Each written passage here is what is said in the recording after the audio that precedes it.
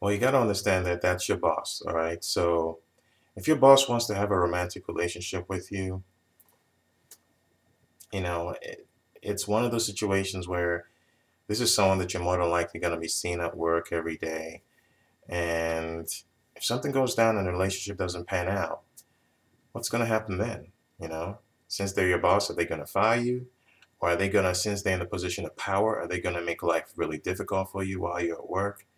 You've got to think this through, because you're thinking now, okay, maybe you like your boss, you're thinking, okay, man, I wonder if this could work, you know, but you got to think this through, how are other people at work going to react?